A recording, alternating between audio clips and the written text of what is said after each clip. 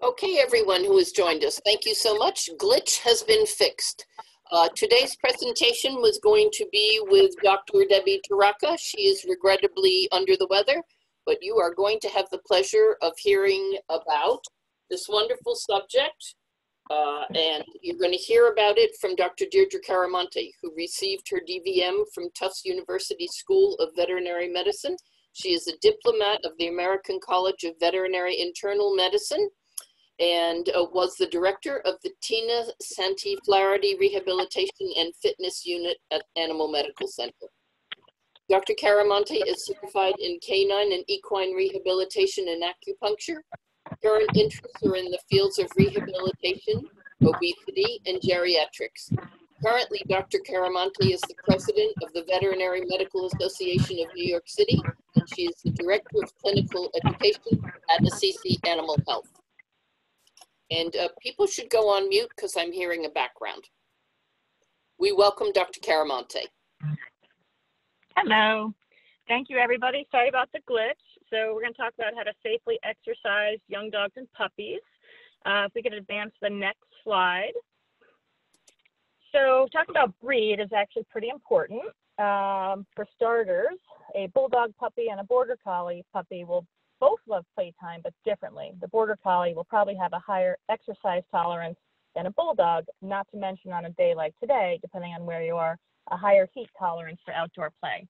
And breed size matters too. There have been studies that show potential links between too much exercise and orthopedic disease in large breed dogs. So even though your 8-week-old Great Dane puppy can keep up with you on a 2-mile walk, it's probably not a great idea. And most people wouldn't even consider taking a smaller breed puppy like a Yorkie for a hike that long. They have higher energy levels. So unfortunately, the larger breeds can fool us into thinking they need longer walks. So learning about your breed is a good place to start. Okay, we can go to the next slide.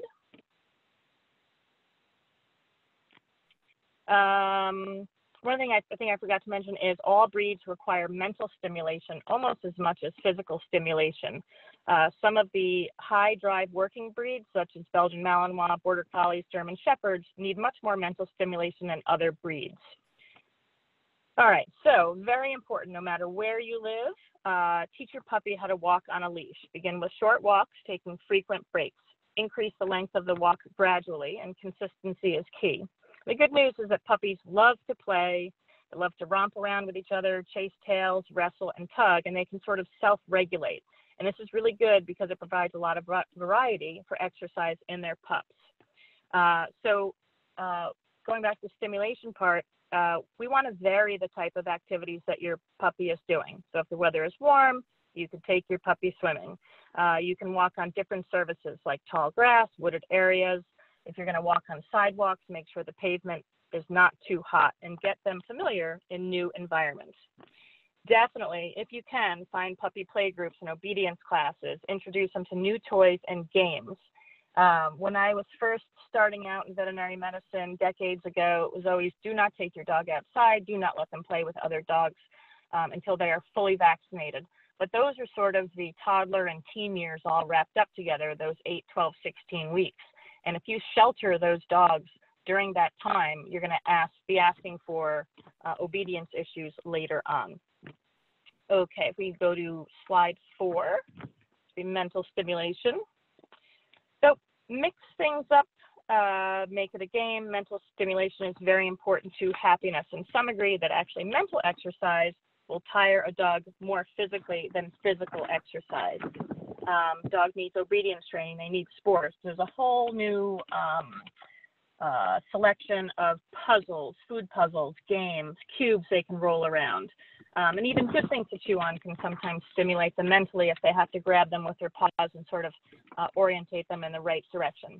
Now we know if they're not stimulated enough through physical and verbal interaction with learning and rewarding good behavior, the dogs are going to do it themselves through chewing, barking, digging, and jumping. And again, going back to those high energy dogs, often need much more mental stimulation than their counterparts. They're not just fulfilled sitting and playing fetch with a few toys or chewies. So if we can go to slide number 5, if you can play that movie, this is a very adorable little poodle mix. Teach them to play with a flirt pole like this and ultimately to fetch, keeping it pretty low impact. Is that movie working? Yep. It's cute, right? Very cute. All right, moving on to slide 6. Do a lot of recall games to incorporate both exercise, training, and obedience. You can toss food away from you. Sometimes it's easier if you have 2 people. Let the puppy run for it. You can run backwards and call the puppy to you if you're doing it solo. But this is really good for the recall sort of reward aspect of positive reinforcement. And then the next slide, slide 7, puppy games on a low surface. Very good way to obedience. If you want to put them in a sit stay someplace, they get into their spot and stay there until released is really important.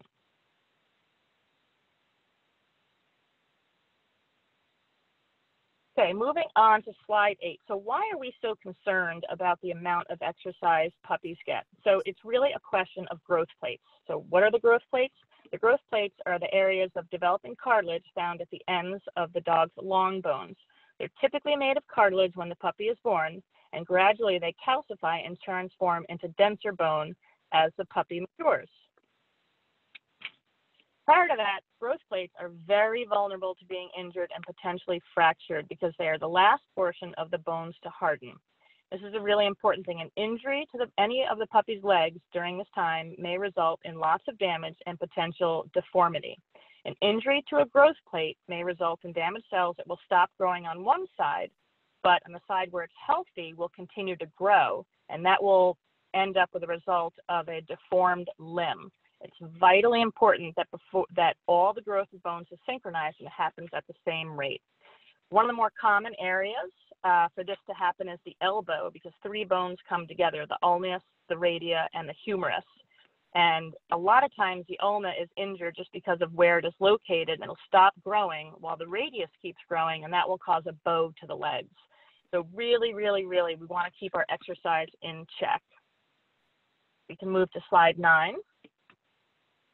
So when do puppy growth plates close? Well, again, breed dependent in a lot of them. Most growth takes place when the puppy is between 4 to 8 months of age. After the age of 8 months, there's minimal longitudinal growth of bones going on. By 1 year, most growth plates are fused and no longer will show up on the x-ray.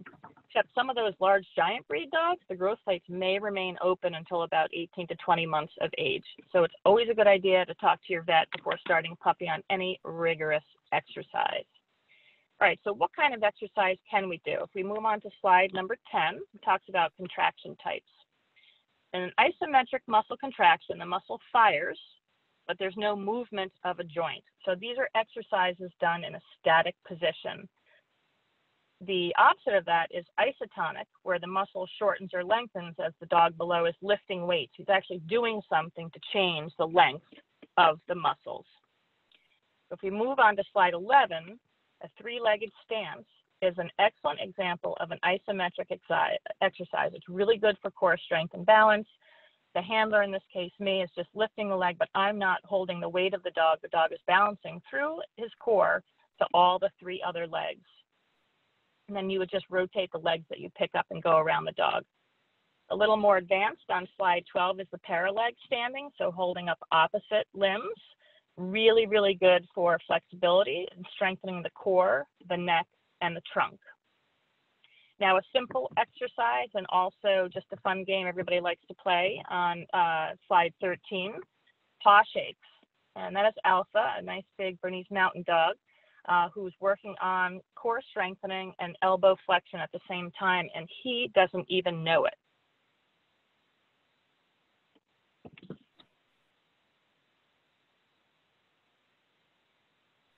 All right, are we ready for slide 14? Cookie stretches. So cookie stretches is a strengthening and flexibility exercise. So the more flexible the dog is, the muscles need to be lengthened longer and longer and longer. So you could put the cookie at the shoulder, you can put the cookie at the hip, you can also put the cookie down on the floor, on the front limb. can put the cookie way by the back foot and repeat on both sides. And this is really a good, and notice that the tech is holding the dog in between the legs so it can't move and circle around. It's just working on flexibility. Okay, next slide, Cavaletti rails. And this is, I put this in not because I think that every dog needs to go through Cavaletti rails, but it's one of the exercises, and this is exactly why football players run through tires at football practice, is that we are training the neural connections that when the dog walks or humans walk, they don't really pay attention, like saying, hey, I'm walking, I'm walking, I'm walking. But with this, it's like, hey, I have to step over this. Hey, I have to step over this. So there's a connection from the paw up to the spinal cord, up to the brain about, look, I have to lift my leg higher. And if you look at this cute Cavalier Charles Spaniel, you see how much height she has in her knee and her hock to get that paw over the Cavaletti rail. Really, really good. And you don't need to get Cavaletti rails. You can use broom handles. You can use a ladder, even walking in shallow water or through tall grass, anything that makes them sort of think about where they're placing their feet. It's a really good exercise. And slide number 16, sit to stands or stand to sit. Just a really good exercise for one, obedience, because when you're out in public, and more places are becoming dog friendly. Outdoor cafes, especially with all this COVID stuff, people eating outside more, we can bring our dogs more places. So it's really important that they're well behaved though. So sit to stands, really good for front limb and hind limb flexibility of all the joints and core strength to do that. So what are some things that we can do if we think our puppies or young dogs are tired, a little overworked, or maybe injured? Well, slide 17, massage. And through various techniques, systematic massage can increase blood flow and lymphatic flow to break down any muscle metabolism byproducts. And through sensory input to the peripheral nerves, it can actually achieve central relaxation up through the spinal cord and the brain. This is a really great way not only to bond with your puppy, but you begin to learn all the anatomy of your dog. You also know not every dog is perfect, not every body is perfect, but you can inspect and feel the joints and the limbs and make sure that everything feels good, nice, soft to the touch. Now, if there is some type of acute injury on slide 18, what is the best thing to do? Well, best is ice. If they are holding up their limb, if something is going on, ice decreases muscle spasm and pain by decreasing actually the metabolism, which acts as irritant. It inhibits inflammatory mediators, and this all results in pain relief. So any type of acute exacerbation, they fall on something, they trip over something, applying ice is really a good idea. Now, there are not a lot of things that have undergone research for puppies and growth plates, but the Assisi loop on slide 19 is actually been used for years and years and years on children. So I hope that they actually serve as a good guinea pig for our dogs and cats. But pulsed electromagnetic field therapy encompasses an immense spectrum, making it almost impossible for anyone to actually differentiate among the multitude of devices offered on the market. But what it is an electromagnetic waveform delivered by antenna that cannot be felt. It's actually 1/100th of a cell phone signal. So you can't hear a cell phone signal, you can't hear or feel this.